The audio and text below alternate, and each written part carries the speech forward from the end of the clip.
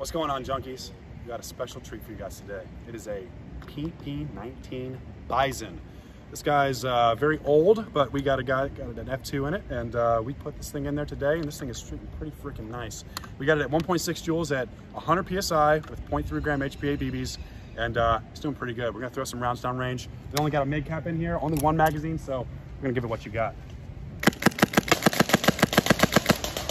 And then full auto in the middle.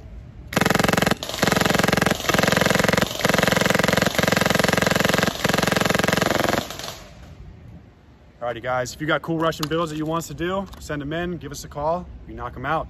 Catch y'all later.